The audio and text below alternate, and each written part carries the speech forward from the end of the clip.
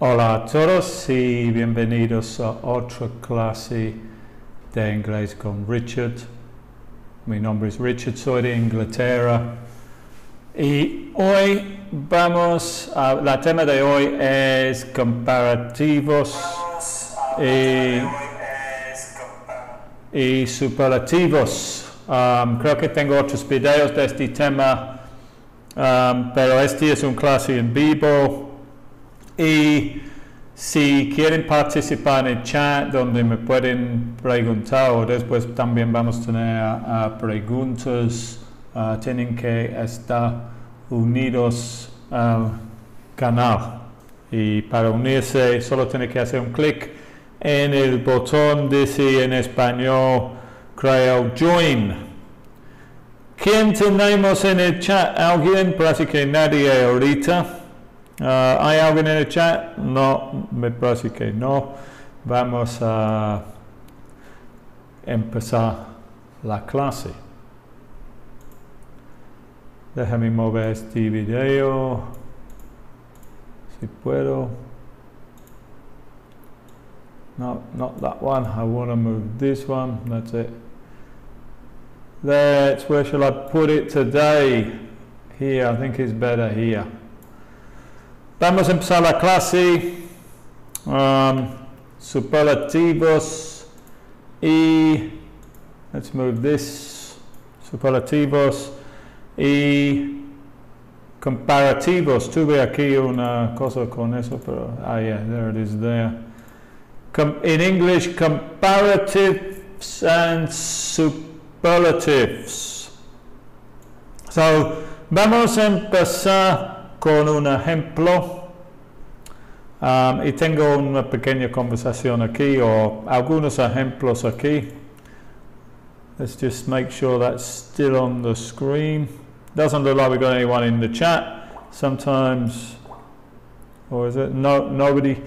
So here, aquí tengo algunos ejemplos de los comparativos. Esos son puros ejemplos de comparativos. Voy a tratar de los superlativos más tarde. So, primero tenemos una pregunta. Should I go by car or plane? Es una persona usando should para pedir un consejo. Este tema hemos visto en otra clase en mi canal, should.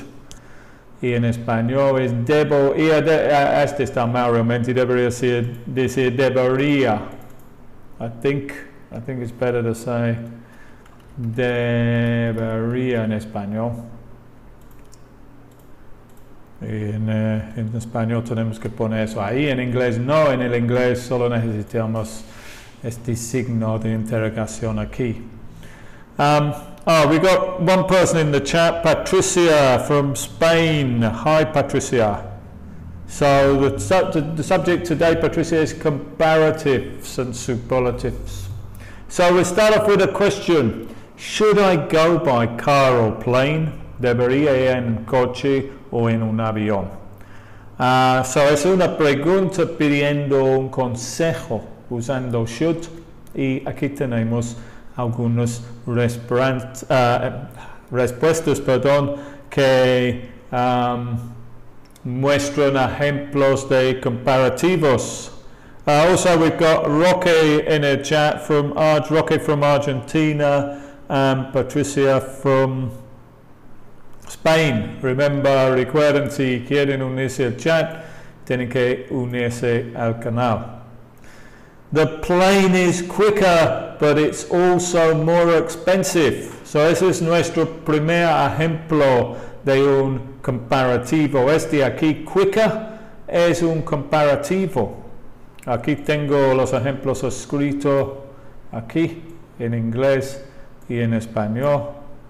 So we can see here, aquí tenemos el adjetivo quick y el comparativo es quicker. Y aquí tengo en español, rápido es el adjetivo y más rápido es el comparativo. Otro ejemplo, the plane is quicker than the car. es el mismo. Olvidé decir aquí también, porque aquí en el primero tengo dos. The plane is quicker, but it's also more expensive. So también tenemos el adjetivo aquí, expensive, y tenemos el comparativo de expensive, que es more expensive. En español es más. Perdón, eso es en lugar mal. Debería estar aquí. Este es el español. Caro es expensive y más caro. La próxima ejemplo que tenemos es the car is cheaper than the plane. So, cheaper aquí en esta ocasión el comparativo es cheap. Cheap en español es barato y cheaper más barato. And finally, el último ejemplo que tenemos es the plane is more expensive than the car. Bueno, hemos visto este dos veces. The plane is more expensive than the car. El avión es más caro que el coche. So, more expensive is the comparativo. So, vamos a ver analizar esos un poco más antes que veamos cómo se forma el comparativo. Aquí en todos estamos comparando dos cosas. Estamos comparando el avión y el carro o el auto. Estamos comparando viajando por avión y viajando por carro. Y aquí tenemos las dos cosas. The plane, después tenemos el verbo be, is quicker than, y aquí tenemos la otra cosa que estamos comparando. The plane is quicker than the car. Y estamos usando este comparativo, el comparativo del adjetivo quick con la palabra than. Y eso es como se dice en español, eso es como se dice el avión es más rápido que. El quicker than es como en el español, más rápido que. Let's put that in blue. Aquí estamos comparando las dos cosas, pero en este caso, primero tenemos el sujeto, es el the car. The car is cheaper than the plane. En español es el coche, es más barato que. Se puede ver claramente que la palabra than corresponde a la palabra que en español. Y el comparativo is cheaper. And finalmente, the plane is more expensive than the car. El avión es más caro que el coche. Aquí vemos que este ejemplo es más parecido al español porque aquí en esos dos estamos agregando el ER. Y voy a hablar de esto en un momento.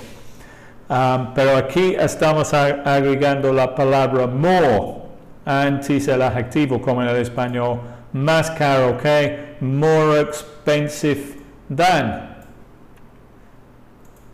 En el primero de esos, en esos tres, the plane is quicker than the car is cheaper than the plane is more expensive than the car. Tenemos las dos cosas, the plane, the car, the plane, the plane, the car.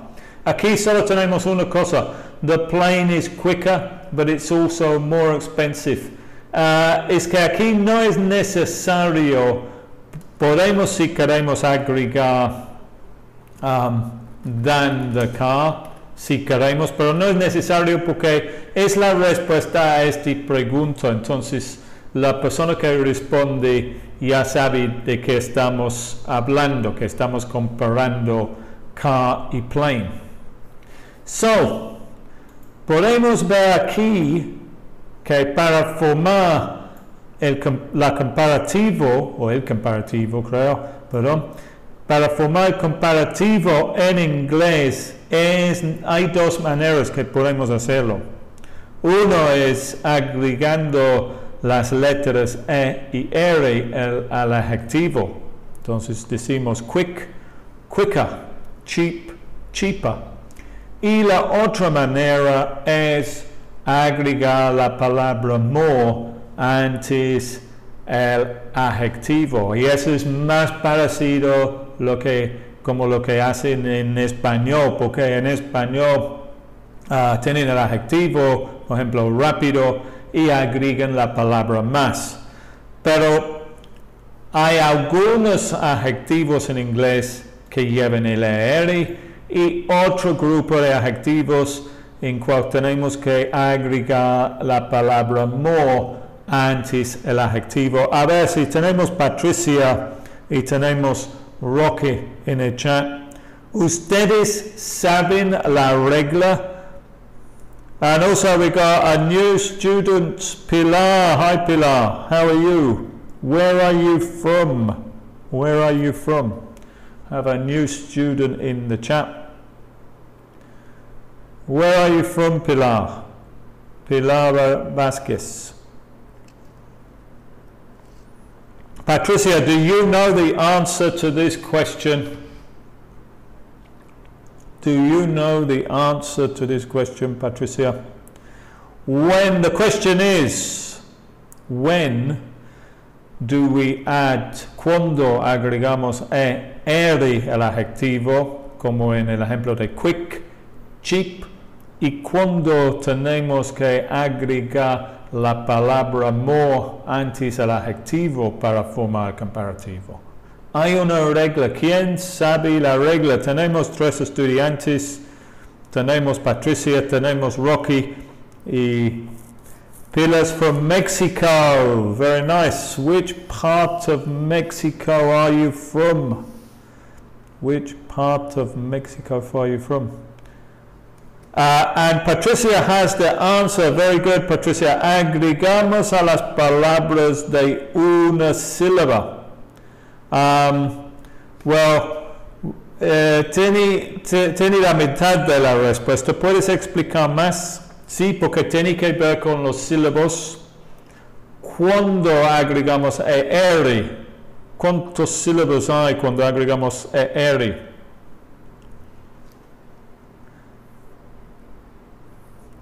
Y agregamos amor, love a las palabras de 3 o más sílabos. Yeah, you got the right answer. Tienes la respuesta correcta, pero creo que tu texto auto está mal porque te ha puesto convertido la palabra more en inglés a love en español. I think que obviamente no es correcto porque more en inglés es más y amor es love. Es una máquina.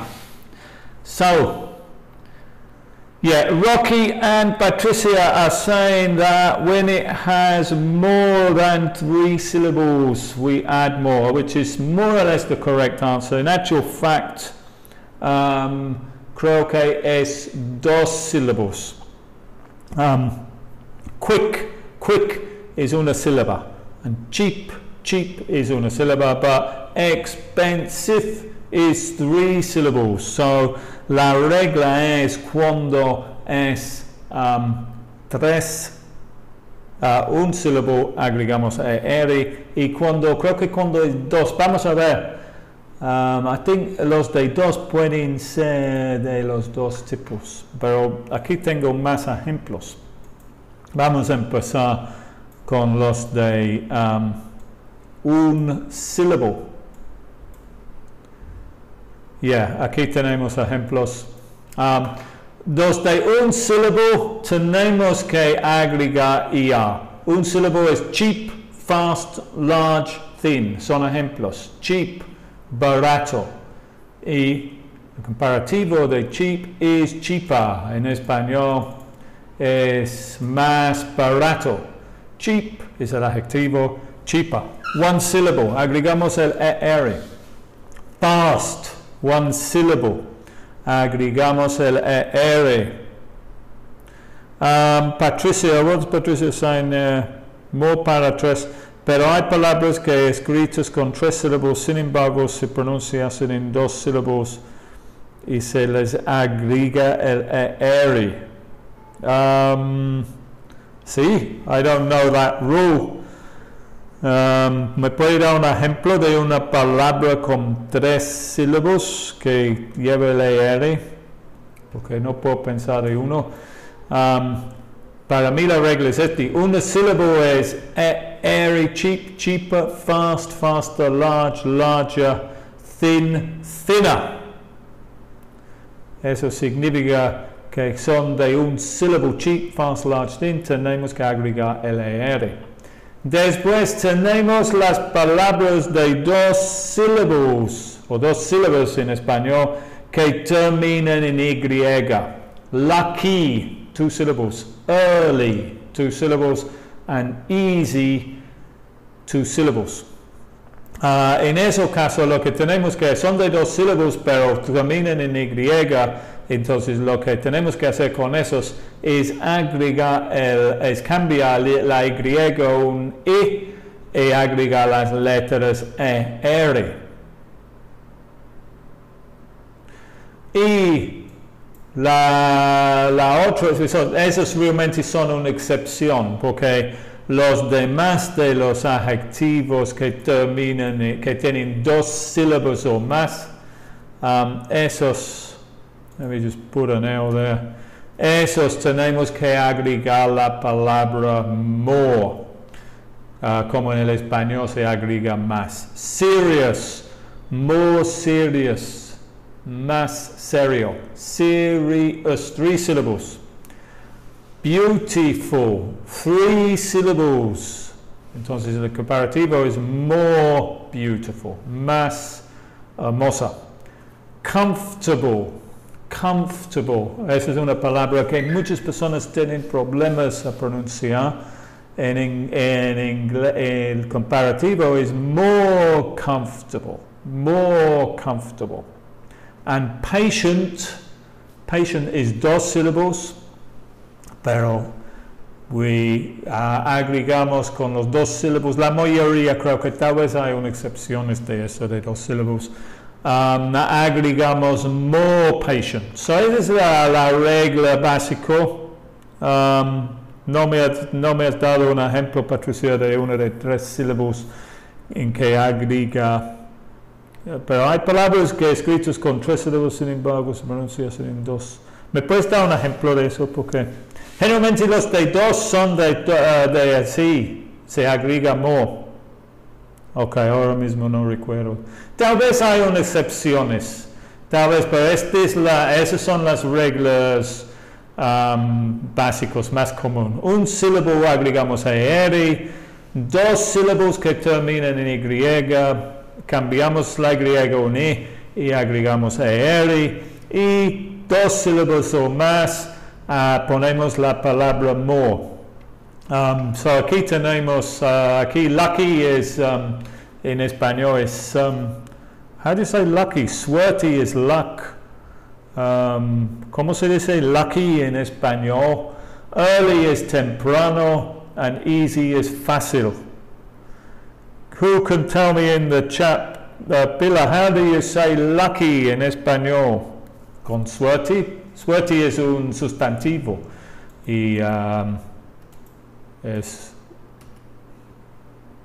suerte es sustantivo y el sustantivo en inglés es luck. Lucky es adjetivo. ¿Cuál es el adjetivo de lucky? I can't remember, no me recuerdo qué es en español. Early es temprano and easy is fácil. So this is the luck. Suertudo. Wow, I didn't know that. That's a new, I learned some Spanish in my English class. Suertudo. Suertudo? Never heard that word before. But Rocky is from Argentina, so he must know the answer. And they say no say. Oh. Anyway. One more thing, una cosa más, hay 3 que son irregulares. Ese es good, que es bueno, better es mejor en Spanish, bad, y el comparativo de bad es worse, que es peor en español, y fa, y el comparativo de fa tiene dos formas, further o farther. Personalmente yo digo further. En español es más lejos. Afortunado, yeah, I think I've heard that one, yeah, afortunado, yeah, that sounds better. Afortunado,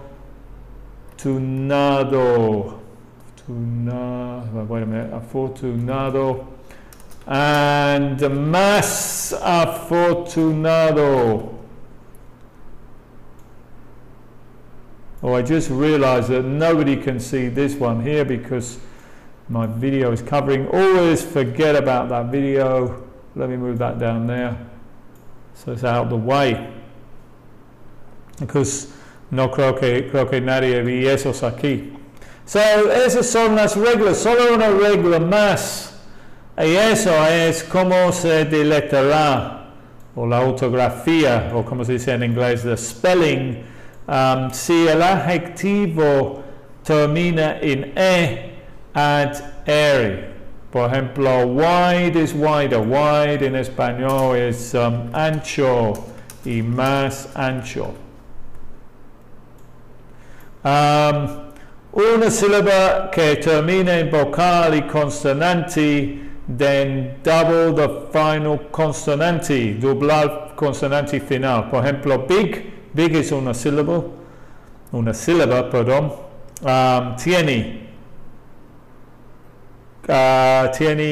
vocal e y consonante g, entonces tenemos que doblar el consonante final.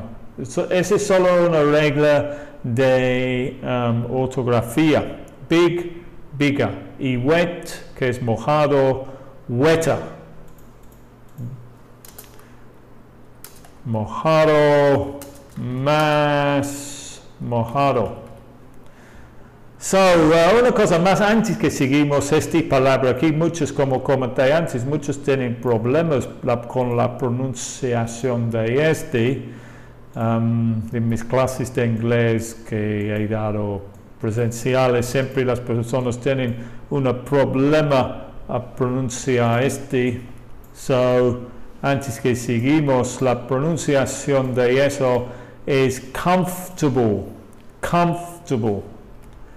Voy a intentar escribirlo fonéticamente. Comfortable, I think is something like that. Comfortable.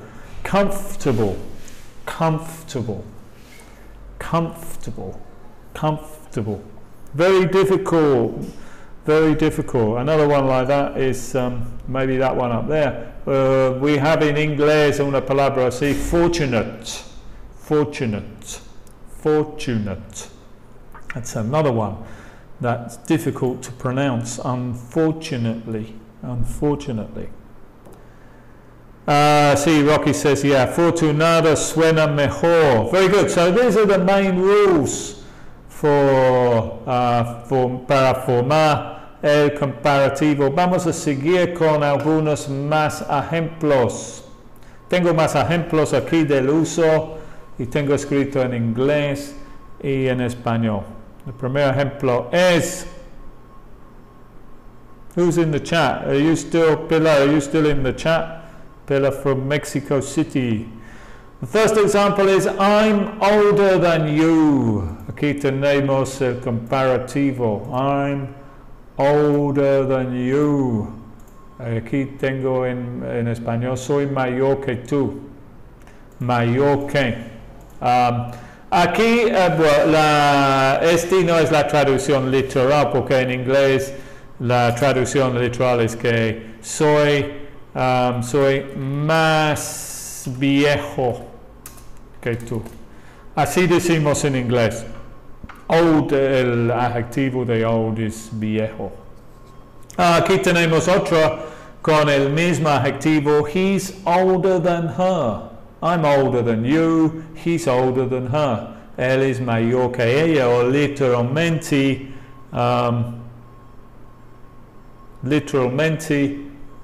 just checking my internet's down. He's older than her. Él es mayor que ella. Sorry, I have a problem with my internet. Always one problem somewhere. Something. So I can't see the chat at the moment. Let me just check what's going on here. Maybe change the connection. Always a technical problem.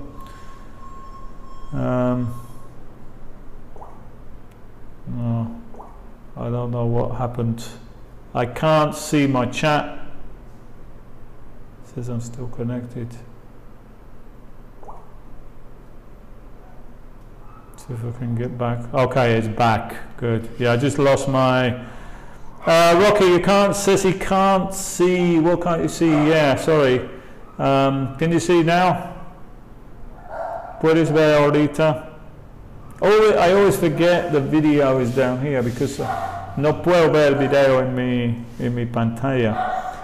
So aquí tenemos, ¿qué no puedes ver? ¿La letra es muy chiquita o es borroso o qué? ¿Qué es muy chiquita? Let's make this bigger then. Ese es mejor. It's better, it's mejor, better, that's a comparative. Better than before, mejor que antes. Yo lo veo bien, okay, good. Let's go through these. We've already did the first ones. I'm older than you, soy mayor que tú. He's older than her. John is older than Jane. Usando diferentes sujetos. Fija aquí que aquí en este lado es el sujeto y estamos usando el pronombre del sujeto, que es el I, you, we, they, y aquí estamos usando el pronombre del objeto, him, her. Otro ejemplo, let's move this up. This class is easier than the last class. Este clase es más fácil que. Este es el español, más fácil que la clase anterior. I'd like to have a bigger house. Aquí estamos usando, no estamos usando el que. Está implicado. Ya tengo una casa. I'd like to have a bigger house than my current house. Me gustaría tener una casa más grande que mi casa actual, pero no es necesario decir este parte. Está implicado. I'd like to have a bigger house. This morning I got up later than usual. Aquí comparativo de late, tarde, como este termina en solo tenemos que agregar R. This morning I got up later than usual. Esta mañana me levanté más tarde de lo habitual. Todos esos adjetivos son de un sílabo. Old, easy, es un dos sílabos pero con Y. Big, de un sílabo. Late, de un sílabo. Pero aquí tenemos el primero con más que un sílabo. Expensive, 3 syllables, entonces tenemos que decir more. London is more expensive than Mexico City. Londres es más caro que la Ciudad de México, o México DF, como dicen aquí. Otro ejemplo. Este es una excepción a la regla que vimos antes. Aquí, pero este es otra cosa, perdón. Este no es, puse este aquí por un ejemplo.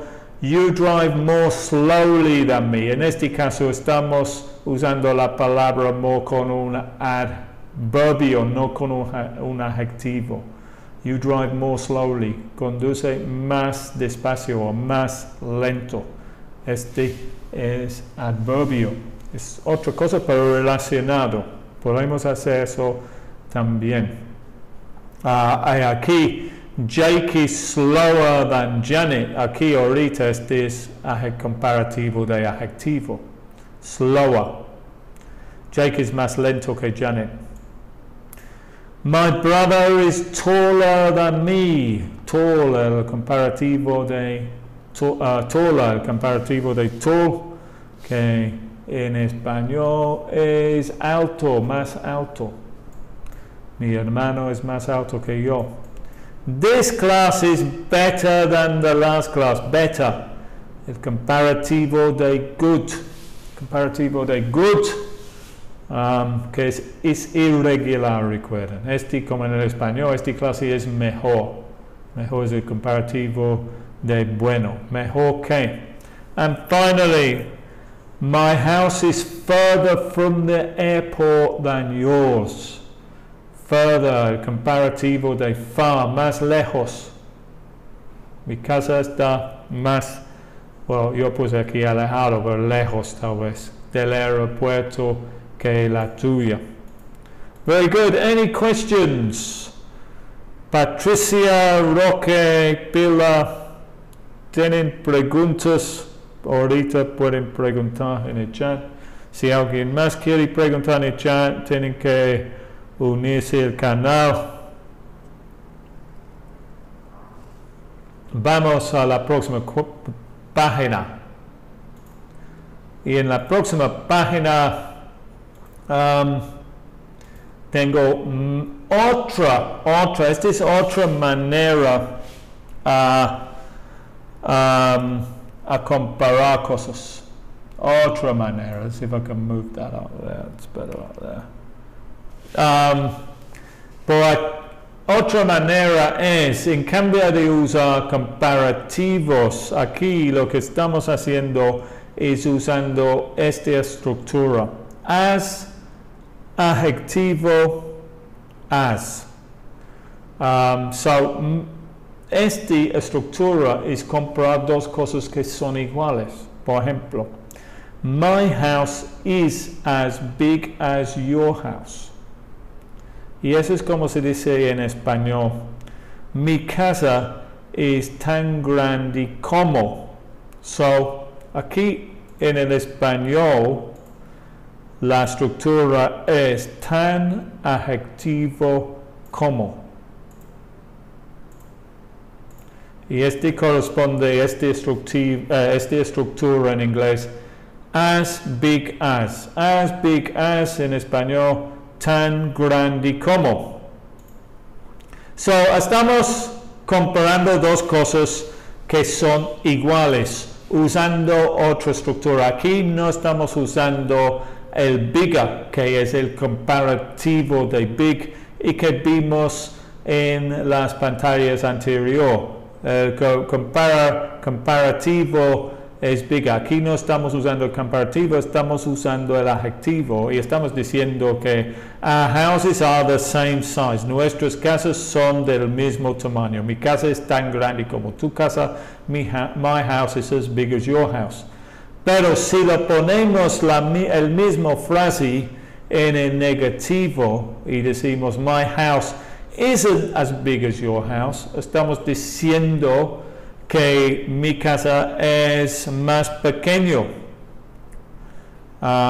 Es como se dice en español. Aquí en un lugar tengo mi casa no es tan grande como tu casa. Y otra vez vemos que la estructura en español tan grande como es lo mismo. En inglés es isn't as big as. Aquí es el negativo, en español no es. En inglés isn't as big as your house. Usando esta estructura y poniendo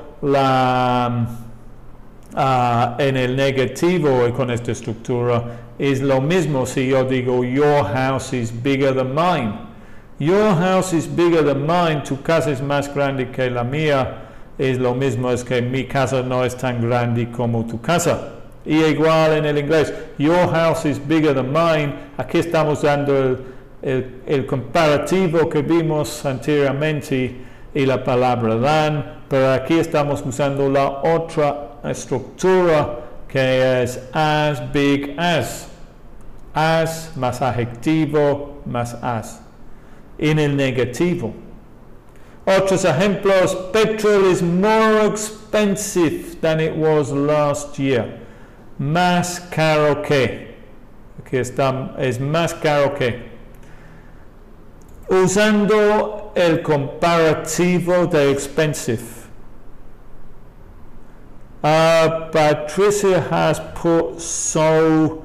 También en el negativo se usa so. Déjame pensar. My house isn't so big as your house. Sí, tienes razón. Yo personalmente no uso eso, pero my house isn't so big as your house. Yeah, my house is so big. En el negativo sí, tienen razón, pero en el positivo no. Sí, es otra opción. My house isn't so big as your house es correcto. O my house isn't as big as your house. So, sí podemos usar eso, pero solo en el negativo. No podemos decir my house is so big as your house. No. My house isn't so big as your house, or my house isn't as big as your house. Es lo mismo. Aquí tenemos petrol is more expensive. Petrol es el inglés británico. En el inglés americano dicen gasolina o simplemente dicen gas. Gas is more expensive than it was last year en Estados Unidos. Or petrol is more expensive than it was last year. Aquí estamos usando el comparativo y petrol isn't as cheap as it was last year. Es usando esta estructura as más adjetivo más as para decir lo mismo cosa. Estamos comparando dos cosas que no son iguales, pero estamos usando as más adjetivo más as. Es como aquí tengo en español. La gasolina es más cara, debería decir, que el año pasado. La gasolina no es tan barata como lo fue el año pasado. Es lo mismo, es sinónimos, pero usando diferentes estructuras. Esta es una cosa que vas a ver a veces en correos, cuando alguien te mande un correo electrónico, tal vez lo van a decir ASAP, y el significado de eso es as soon as possible. As soon as possible. Can you finish as soon as possible? A veces la gente dice ASAP. ASAP. Y eso significa as soon as possible. Let's move that. What else? I think that's all, todos los ejemplos que tengo aquí de esta otra estructura para comparar cosas. Entonces ya hemos visto dos estructuras para comparar cosas. Podemos usar el comparativo más than, por ejemplo aquí, gas is more expensive than it was last year, o podemos usar esta estructura as adjetivo as, petrol isn't as cheap as it was last year. Vamos a seguir con los superlativos, los superlatives. So the superlative is como el comparativo. Let me move some things here so we can see. Let's start with this down. Let's move that down there. First of all, how do we form the ¿cómo se forma el? I didn't translate this to Spanish, pero oh, wait a minute. Let's try and make this bigger. I think I need to, let's move that out the way for a minute. So, el superlativo es como se dice, aquí tenemos cheap, barato, cheaper, más barato, y the cheapest, lo más barato. Este es el superlativo. Otro ejemplo, fast, rápido, faster, más rápido, comparativo, y lo más rápido es en inglés the fastest. So, te puedes ver aquí con esos adjetivos para formar el superlativo. Lo que tenemos que agregar es las palabras, las letras EST. Y siempre es necesario usar el artículo definitivo the. So, the cheapest en español es lo más barato. The fastest, lo más rápido. The largest, lo más grande. The thinnest, lo más flaco. Aquí fija que estamos doblando los últimos al último consonante porque es el mismo regla que vimos antes para deletrear. Lucky vimos antes que es afortunado en español. So yo aprendí algo de español hoy. Afortunado. Lucky, más afortunado. Y the luckiest, lo más afortunado. Early, temprano, más temprano. The earliest, lo más temprano. And easy, fácil, easier, más fácil. Y the easiest, lo más fácil. Este es el superlativo. No sé si tengo otra. Las reglas son lo mismo. Let's have a look, porque este es un poco. We need to move that out of there. I don't know if this. Vamos a ver si hay otros. No, esos son todos. Podemos ver que la regla es el mismo para los adjetivos que son de un sílabo. Todos esos son de un sílabo. Entonces agregamos EST. Y los que están de más que un sílabo, no sé si tengo más aquí de un sílabo, tal vez olvidé. Let's have a look. Aquí tengo los ejemplos de más que un sílabo. Más que un sílabo, tenemos que agregar the most. En cambio, como vimos antes serious es 3 sílabos, entonces el comparativo es more serious, serio, más serio, the most serious. Entonces para los adjetivos que tienen más que 2 sílabos, agregamos las palabras the most. Beautiful, 3 syllables, more beautiful, the most beautiful. Simplemente como en el español, la más hermosa. Comfortable, esa palabra que es difícil de pronunciar. Comfortable, more comfortable, the most comfortable, the most comfortable. Patient, more patient, the most patient, the most patient. Good.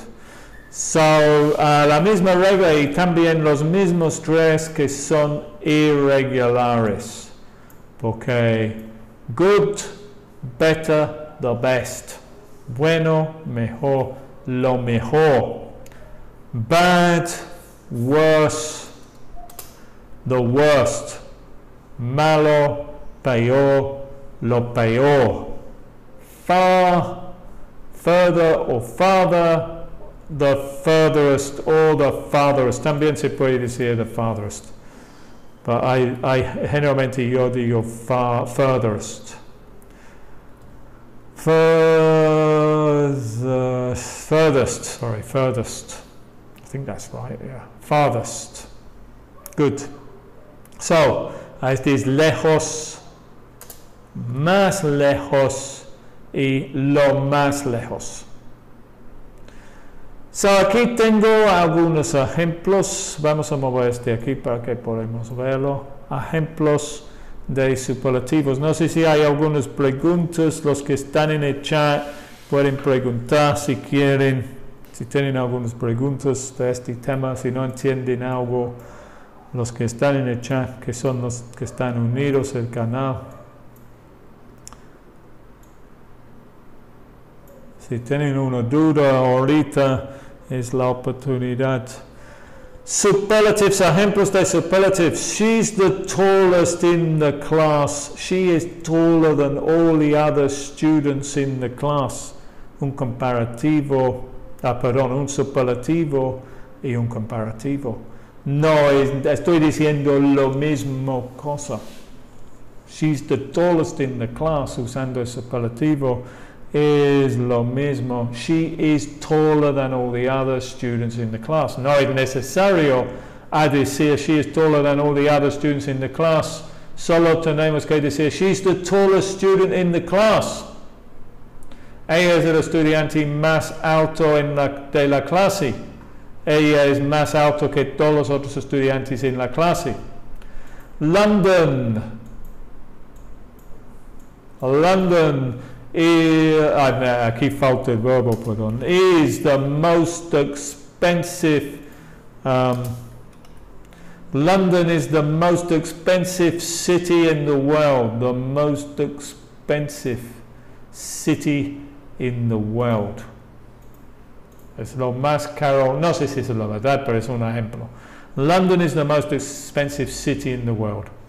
Otra manera en que podemos usar este es decir, y este es probablemente más preciso, is one of the. Usando esta estructura podemos decir, Londres es una de las ciudades más caras del mundo. En cambio, decir aquí es definitivo, London es lo más caro. Y aquí es uno de los más caros, que probablemente es más de la verdad.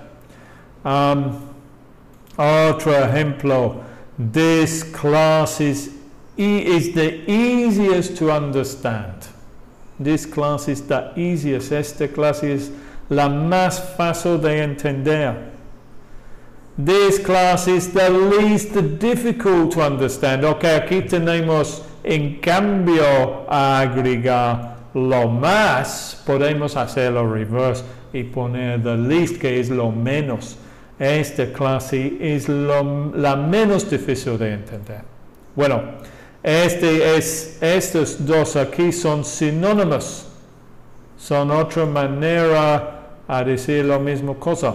Aquí estoy diciendo this class is the easiest, lo más fácil, y aquí es this class is the least difficult, lo menos difícil.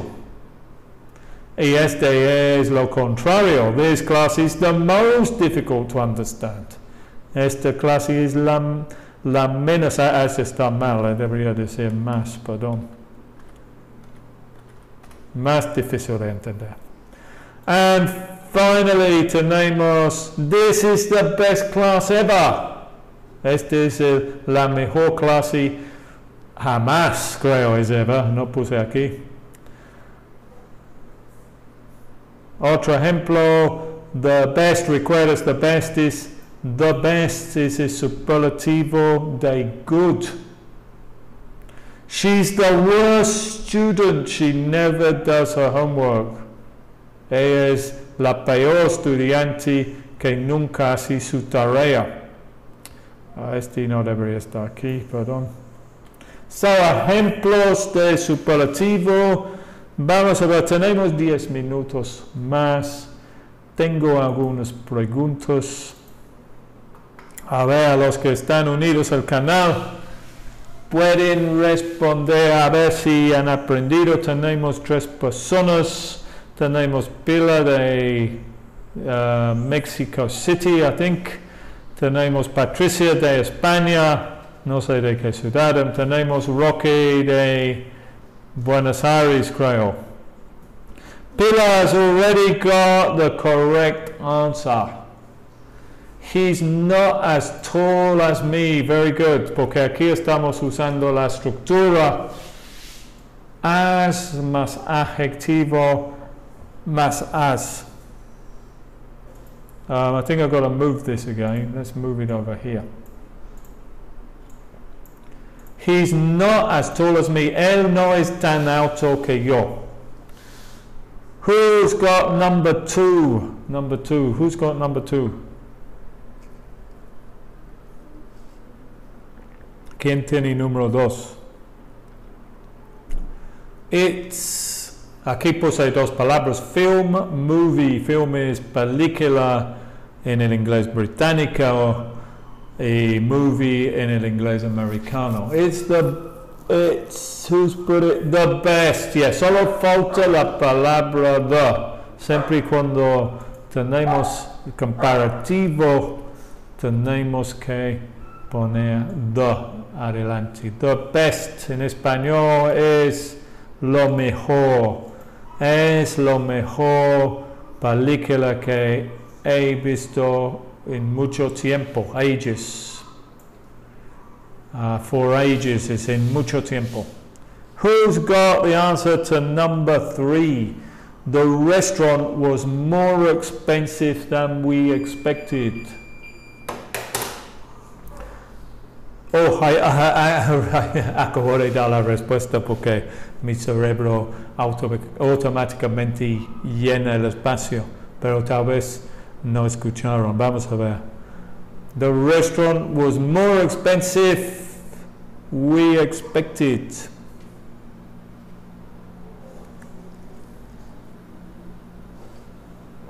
¿Quién tiene la respuesta?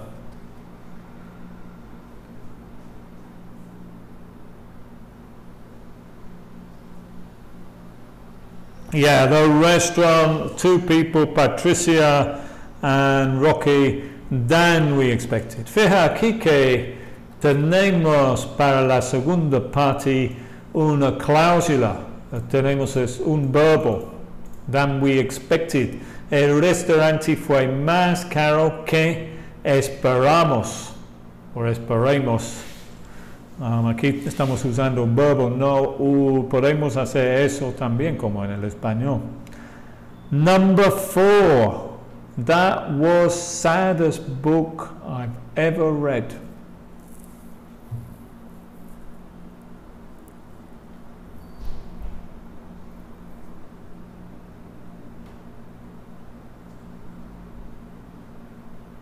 That was the saddest. Very good. Saddest, más triste. That was the saddest book I've ever read. Fue el libro más triste que jamás he leído.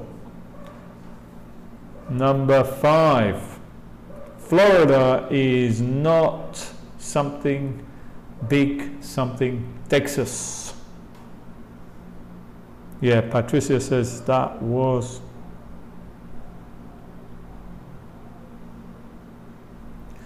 Florida is not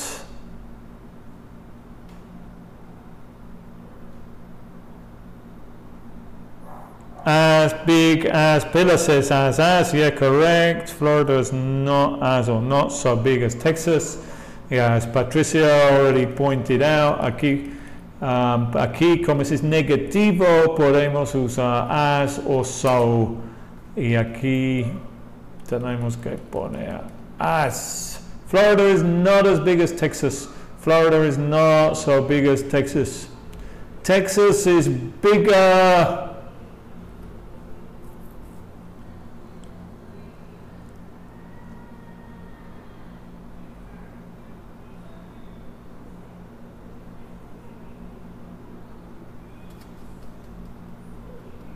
Florida is not as big as Texas. Texas is bigger than, who said that? Yeah, Rocky, very good. Texas is bigger than Florida. Texas is bigger than Florida. So, vamos a seguir con más preguntas ahorita. Tienen que poner el adjetivo en su forma correcta aquí. Y tal vez agregar otra palabra. No tienen que agregar otra palabra. Oh, sí, a veces sí tienen que agregar otra palabra, perdón. So, number 1, it's something usando el adjetivo cold.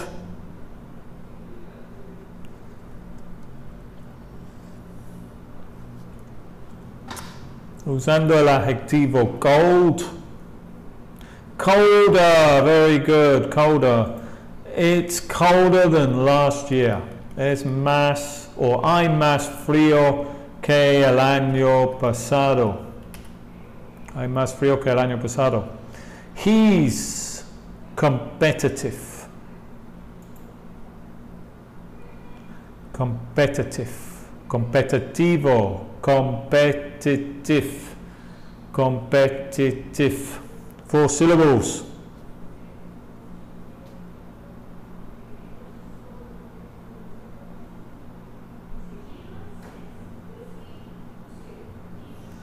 He's the more, no, unfortunately, eso no es correcto. Who's got the correct answer? The most competitive, very good. Aquí tenemos que usar el superlativo. He's the most, estoy viendo es un poco mal, really. Debería decir aquí, person. That I know. Falta la palabra person. Number 3. Number 3. Aquí el adjetivo es clever o smart. Que clever es el inglés británico y smart es el inglés americano. El significado en español es listo. Listo. He's very clever. Es muy listo. Cleverer. Clever is 2 syllables. 2 syllables.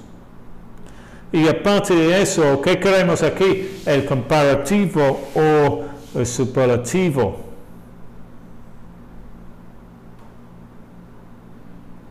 Clever, 2 syllables. Well, yeah, este tal vez es una excepción. Who's got the answer? Este es que antes sí hay algunos de 2 syllables. The most cleverest. Well, Rocky, estás usando 2, pero aquí es una excepción a lo que dije antes, porque con patient es que hay algunos que son de 2 syllables. Que son de, agregamos, clever is 2 syllables, but no se dice the most clever. He's the most clever in the class? No. Es, he's the cleverest in the class. Debería estar una regla aquí porque vimos antes que patient es 2 syllables, pero es more patient. O sea, hay algunos de 2 syllables que agregamos more y hay otros que agregamos el EST o el ER. No sé si hay una regla de eso, tal vez es algo de los verbos y los consonantes. Consonante, vocal, consonante. Tal vez esa es la regla. Smart is only 1 syllable, so that's going to be the same. Smartest. Patient termina en 2 consonantes y clever termina en un vocal y un consonante. Tal vez eso es la regla, pero no estoy seguro de eso. Tengo que ver. Sí hay regla, sí, tal vez sí hay regla, pero no, ahorita no me recuerdo qué es la regla. Solo sé que she's the cleverest, no es the most clever. The most clever. Voy a encontrar la regla y la próxima clase lo voy a comentar. No puedo pensar de más ejemplos de adjetivos con 2 sílabos ahora. Es el problema. What's another adjective with 2 syllables? No puedo pensar ni uno para adivinar la regla. Vamos a seguir. Voy a buscar la regla, a ver si hay una regla. Tal vez no hay una regla, tal vez solo son excepciones a la regla. no la de vocali consonanti, se dobla la consonanti. ¿En cuál? ¿En cuál se dobla la consonante? Oh, okay. You're saying que como patient tiene doble consonante, ¿tú crees que la regla es que cuando hay doble consonante se agrega more con los de dos sílabos y cuando es vocal consonante se agrega AST o AR? Tal vez, pero el problema es que no puedo pensar de otros adjetivos de dos sílabos para probar esa teoría. Lo que voy a hacer es, en la próxima clase voy a ver la regla si hay uno y lo voy a comentar en la próxima clase. Porque la verdad ahorita no sé cuál es la regla ahí de eso. Ok, vamos a ver el número 4. She looks much with her new hairstyle. Good es el adjetivo. She looks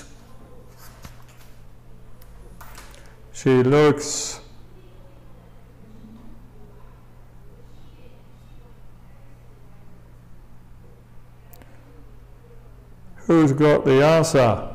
She looks much better. Very good. Much better.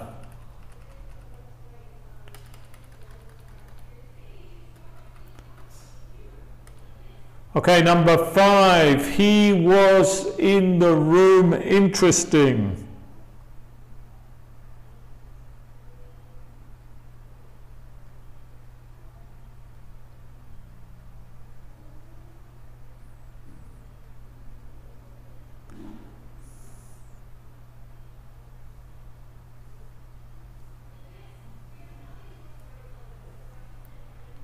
Who's got the answer?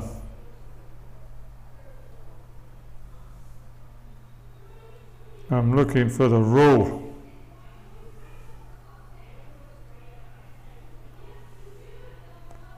See if I can find the rule. The most interesting. Very good.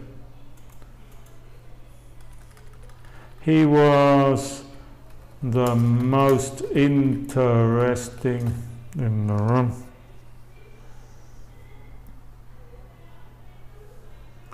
I can't find any rule for that, for the two syllables. Who's got the answer to number 6?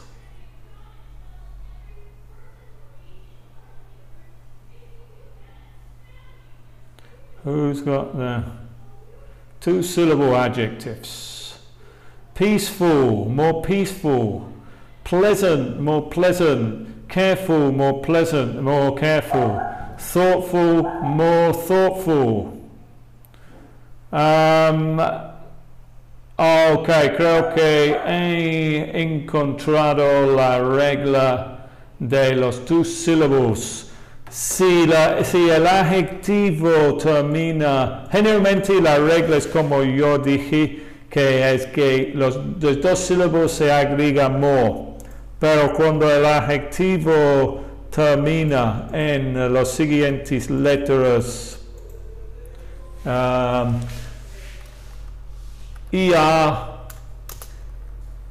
déjame mover este para que puedan ver.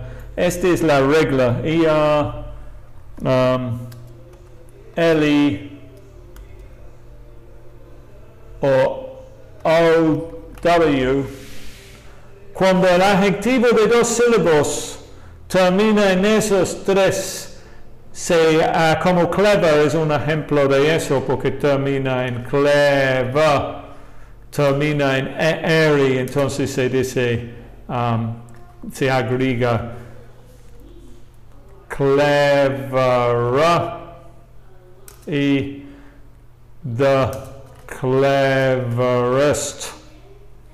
Solo con los adjetivos de dos sílabos que terminan en esos. Otros ejemplos, no sé si hay otros ejemplos. Otro ejemplo es narrow, que es angosto, termina en OA. Narrower, and the narrowest. Y otro ejemplo es gentle, no sé cómo se dice gentle en español, gentler and the gentlest. Esa es la regla. Lo demás, solo esos adjetivos que terminan en esas letras. Lo demás de los dos sílabos son, para darte más ejemplos, son, recuerda que también la otra excepción es los que terminan en Y. Los otros, todos los otros, por ejemplo, tenemos peaceful, more peaceful, pleasant, agradable, more pleasant, careful, more careful, and thoughtful, more thoughtful. Solo los que terminan en esta es la regla. Probablemente este no es un tema de nivel intermedio bajo, ese es un tema más avanzados. Gentle es amable, no estoy seguro que eso, porque creo que gentle es kind. Aquí no se ve pero vamos a verlo aquí. Ok, bueno, es que ya hemos ido más que una hora y realmente no me gusta que los videos pasen una hora. No hemos terminado pero creo que tengo que terminar la clase. Entonces, muchas gracias a todos que han visto este video y han asistido en esta clase. Y muchas gracias especialmente a los que han unido a mi canal y que han asistido en esta clase, que son Patricia, Roque y la otra se fue, creo. ¿Dónde se fue la otra? Y Pilar, Patricia y Roque. Y espero verte muy pronto con otras clases. En una semana otra clase en vivo y otros videos. Otra cosa que desde ahora los que están unidos cuando subo un nuevo video, no esos en vivos, pero los que están grabados, los que están unidos, que aquí ahorita son Patricia, Roque y Pilar, ya lo voy a poner antes la fecha de que lo voy a estrenar ese video y ustedes pueden ver en el estreno y vamos a tener un chat como tenemos aquí. Entonces, si tienen dudas de esos videos, que son los videos grabados, los que están unidos van a tener la opción a preguntarme en el chat sus dudas. Okay, thank you very much for watching. See you soon. Goodbye.